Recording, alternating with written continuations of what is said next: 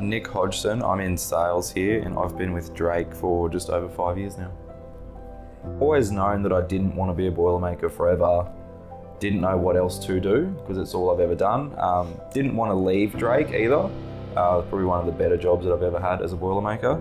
And then when the opportunity came up to apply for the sales cadet, I sort of second guessed it for a while because I didn't think it'd be something that I would be able to do. I think it was probably the very last day to apply for the job. I sent Sam an email that night and said, hey, that I'm interested, I'd love to catch up, and eventually got the call up probably 2 months later of interviews and got offered the job. Once I was first started in the sales role, I felt completely out of my depth. I had, little to no idea what I was doing, and the support that I received from the sales team and the upper management team has given me the confidence to be where I am now. For a long time, I'd always been jumping from job to job, chasing money, would work at a place for 6 months and then leave.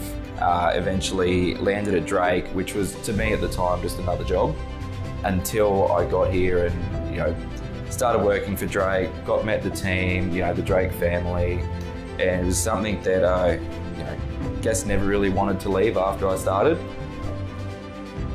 The experience at Drake has been something that I never expected. Like I mentioned before, coming here was just a job for me. Never realised that it would become a part of me personally. The Drake Group family have been welcoming and understanding that we all have our own families outside of this, and it's just been great.